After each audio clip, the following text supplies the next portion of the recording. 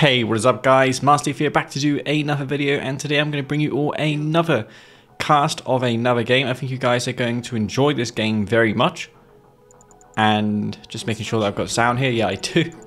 I just went into this without really checking anything. Anyways, it's going to be Tiberium Rift. I'm going to be playing as the ZOCOM. My opponent will be Reaper-17. This game was crazy. Just like the last game, you're going to see stuff that you probably haven't seen before. And this game is no exception. So nothing out of the ordinary so far. Just me taking over my tip spike.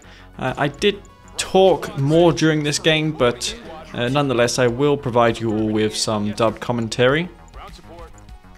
Had a bit of interference from my microphone when I was recording, not sure what that was. Maybe it's the computer, I don't know. But yeah, I rather enjoyed playing these games here. I had a few games against Phoenix afterwards, and there's a couple games I would like to share with you all that I played against Phoenix. You guys are going to be enjoying those ones as well. Phoenix, of course, one of the best players in Kane's draft of all time, despite his current form, but he did play better on that occasion that I played him. But he is not the player he was 4 years ago when he won the Decade Cup tournament. He beat Technique in the semi. He beat me in the grand final. So you got to give him credit, man. He's a really good player. But this is not Phoenix. This is Sir John, and he's actually improved quite a bit in Kane's draft in recent times. So I'm going in here with my rifle scouts. I don't want to send all three in because he can just put down a buzzer hive and kill all the squads. And I was going to do a rig rush this game. This game I was really eager to do one. And whenever you see me expand to the middle Tiberium field first, it's always going to mean I'm going for a rig, because it allows me to put my airfield closer to the border of the map, and that means my Bloodhound ability will spawn in from that side of the map, so it'll spawn from the bottom of the map rather than the right side of the map if I put it elsewhere. As you see, I've got night lights on my command post. This is nothing new, but if you don't have the 4K mod, then the way you get these lights on your buildings is by downloading it, and yeah, you need to have the R18 maps installed. It's only a feature on R18 maps. I thought it was rather cool putting those lights on the command post. I found it on the concept art or early screenshots of Tiberium Wars. They dropped it, but I put it back in there. Same with the Hand of Nod lanterns that appear when you get Confessors or Black Disciples. So I'm going for Grenadier APCs, which is already something out of the ordinary, guys. You have to admit. Grenade APCs with AP ammo. The reason I'm doing this is because a lot of players seem to rely on these photon cannons, and photon cannons is really what kills the rig with that cannon damage. So I'm going to make a bunch of grenade APCs, but he's going to have a lot of shard walkers by the time I get there. But I feel like I should be okay dealing with that. In hindsight, I could have probably done one or two things differently here, but my opponent would need to be reacting to this on 3 refineries. If he decides to go dev tanks on 2 refineries, then obviously what I'm doing here is less likely to work. But I see he's building shard walkers. He can't go seekers. AP ammo APCs would just crush that completely. He didn't make any seekers, which was not something I wanted to see.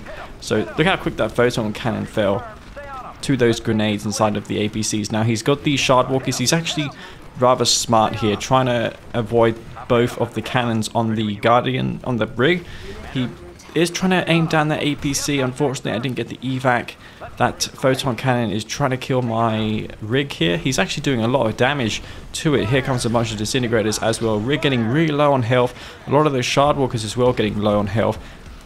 If I had built an APC engineer, or just another APC, and put an engineer in it, I probably could have got the heal on that rig, and then the push would have continued. He probably wouldn't have had enough to stop it then, because I would have had these 3 grenade APCs still alive. The rig would have been alive. He would have lost the lightning spike. he would have had to have dev tanks. So I think in the future, when I'm doing this exact same strategy, I should queue a 5th APC just to put an engineer inside of it. But as crazy as I am, what an absolute madman I am. I'm going for another rig. What? I don't remember this. So I'm going for another rig instead of ecoing up. Okay, let's see how this goes. I don't remember this. I remember the last part of the game, but not the second rig. He's got a tier 3 down, so that means immediately that a storm column will be dropped and he's going to be able to stop that rig. But the storm columns do rocket damage. Rigs have got tons of rocket damage resistance. So not ideal. He needs a tripod.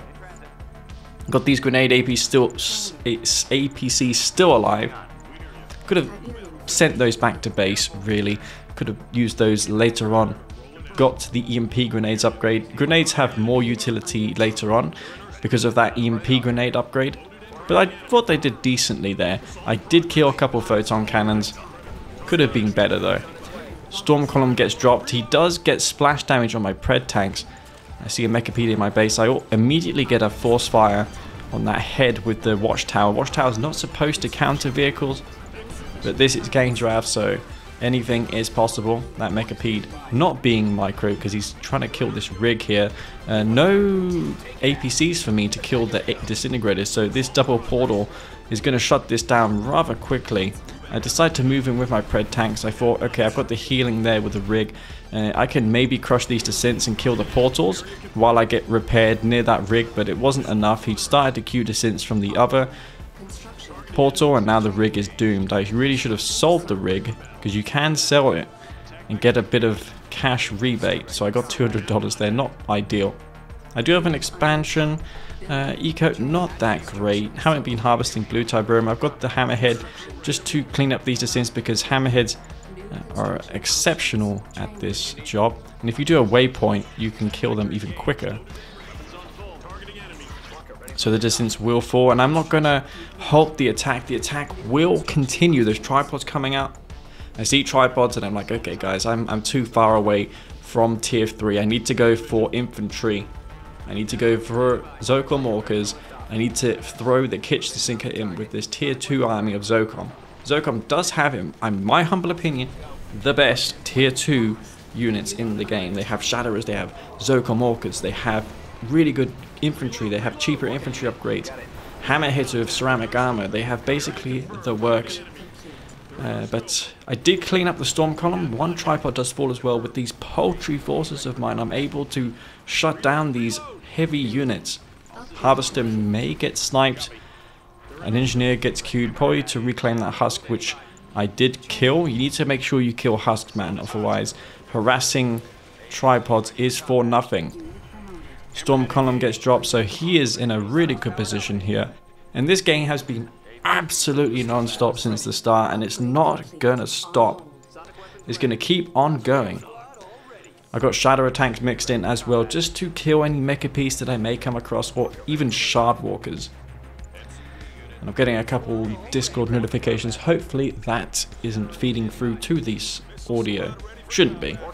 So I got a couple orcas here, and I do see the storm column. The one thing about the storm column is you can make it use its main lightning attack on something else. So here I decided to call in an Orca Strike, and behind the Orca Strike I'll have the ZOCOM Orcas. So what the plan is here is I'm going to bait the attack with the ZOCOM Orca Strike, and then the Orcas will finish off the storm column. I did not lose a single ZOCOM Orca there. So there's two tripods here. Storm column cloud does remain for a while. The phase comes down. He actually gets the harvesters with that phase. I'm going to be forced to pull back here because he's going to just crush my forces otherwise. I don't have any EMP grenades. If I did, it's hard to kind of hit the moving tripod. The tripods do move very quickly. And this is very frustrating. I'm moving it with my MC because I realize I'm behind in this game. My opponent has a third expansion. I am trying to get in here. There's a storm column there. Another storm column gets dropped. And he drops another storm column, so now he's really solidifying his defense. The one thing he doesn't have here is anti-infantry, but those EMP grenades are going to actually shut down these storm columns for me. Without those columns, without those EMP grenades, I would have lost that army instantly. I mean, I'm going to still lose it because there's two tripods there. The storm column does get powered back online. ZOCOM Orc is coming back in. I try and get some damage on that tripod, do finish off the tripod, but now unfortunately he's camping my barracks with buzzers. He's even going to get a heroic buzzer, which is unfortunate. And someone is spamming me really hard in Discord. Panda. I'm just going to set my Discord to do not disturb. Alright. Put down that watchtower so the storm column forces its fire on it. And I did something quite crafty here. I sold my original airfield so I can spawn in the Orca Strike from this area. Since my airfield is right there, you see, near my MCV. And that means the Orca Strike will be summoned in from the closest airfield, or the one that the first airfield that you built. It will always come from that airfield. But because I had one in my base, I had to sell it off. Anyways, this fight is relentless, absolutely relentless. Here comes more EMP grenades on those tripods. Buzzer hives being dropped, shard walkers being queued. He's now blocking his buzzer hives with the barracks. He's actually with the portal freaking power plant. 4 buzzer hives are now deployed, but I'm queuing watchtowers to kill the buzzers that spawn from these buzzer hives, but he's simply got too many hives there. He's going to clean up my infantry with ease.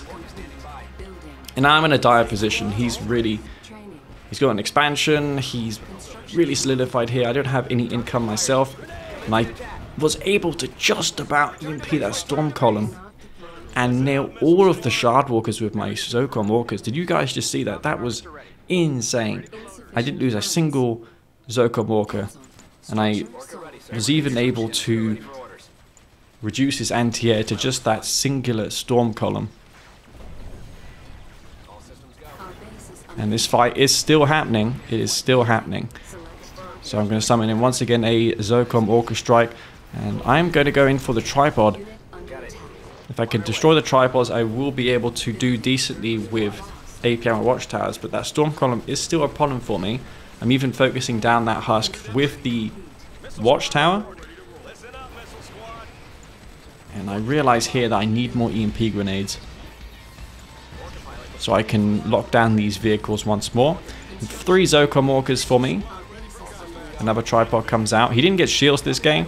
That was probably one thing that did cost him. I'm glad he didn't. Those shields do take 100% damage of anything, so the APM or watchtowers just ping the shield off in no time. You can see those storm columns are actually deflecting rockets. Kind of cool feature of the storm column. So things are still in limbo. I EMP'd the AA defenses. I get the tripod, and I was really thrilled about this. I didn't lose a singular Orca once more, and I EMP'd 2 of his plasma missile batteries and the storm column. If I had not done that, he would have killed all of the ZOCOM walkers there, and what would I have had left? I would have had nothing, man. He's still on tier 3. I would have just had a wall of watchtowers, which he could have cleaned up with a storm column, with a tripod. I'm long leeching Tiberium from my expansion. I'm making it incredibly difficult for him to harvest from his, though. And I'm doing this without tier 3. That guiding cannon back there, just for good measure. And I've got an elite ZOCOM walker. This is probably one of the best uses of ZOCOM walkers I've had in a while. I really love this unit. This was a game that made me think twice about making ZOCOM walkers cheaper. They are more expensive for a reason. They kind of act like bombers, since they unload their clip incredibly quickly. They probably unload as quick as a Firehawk with its bombs. So that's why I consider them bombers more than anything. They also kill infantry. Really versatile unit. Counters a lot of stuff. Good against screen factions. Tripod comes out. Storm column. Unfortunately, I wasn't able to kill this, which was extremely frustrating. I thought I had this game now, but you're going to see that that was not the case. He's got an engineer there, and he's going to feed it into the storm column, and that's going to go back to full health. There's now AA batteries with shard launchers, so orcas really are quite useless at this point, unless I can somehow lock down all of the shard plasma missile batteries. Another tripod does spawn. APM watchtowers focusing that down. Not doing too much to it though. Tripods there, getting slowly whittled down by pred tanks. I use the radar scan so I can kill the assimilator that spawned. And I'm desperately trying to kill these husks now. More EMP grenades being made, and I'm not engaging with my ZOCOM more because I'm just leaving them back there unless I really need them. And I'm desperate, but I'm not going to suicide them in to kill a storm column or a tripod when I can just use pred tanks, which I'm doing here. Storm column will get destroyed finally, and I'm just steadily queuing grenades from this barracks, which will lock down his final tripod. EMP totally saved me in this game. And when did the action end in this game?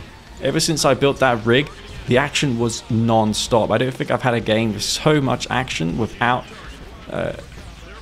stopping. Like, it was non-stop action, as Unleashed would say, non-stop deadly action, epic game, Hall of Fame. But I'm not sure if it was that, but it was a really fun game, and I wanted to share it with all. I wanted to share it with you all because I thought it was awesome, and I was behind economically, I was behind in everything, and I was able to pull that off. So yeah, guys, hope you all enjoyed that game, and if you did, then please do drop me a like. I would really do appreciate that. Helps the YouTube algorithm know that this was a good video, and it should be shown more on YouTube.